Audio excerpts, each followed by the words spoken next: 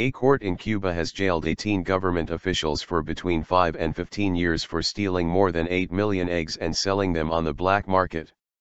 State newspaper Granma said the men included executives of the state-run egg distribution company. Prosecutors said the gang had cost the communist-run island more than $350,000, £230,000, in lost revenue. The Cuban authorities said one man was acquitted for lack of evidence. 6 other people have been ordered to pay back the money stolen. Prosecutors said the officials had used false accounting, fake receipts, and unauthorized delivery routes to run a black market in eggs. Corrupt supervisors.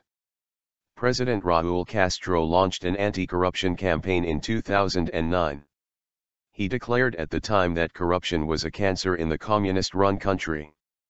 The criminal network succeeded thanks to unobservant and/or corrupt supervisors, deficient or absent monitoring mechanisms and complicit or tolerant attitudes, said Granma last week, when news of the scam was first published.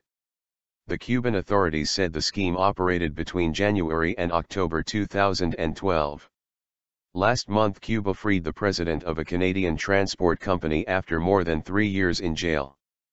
Sy Tokmakjian was arrested in 2011 as part of an anti-corruption operation and sentenced to 15 years imprisonment on bribery charges. Cuba is in talks with the United States to restore relations severed more than 5 decades ago.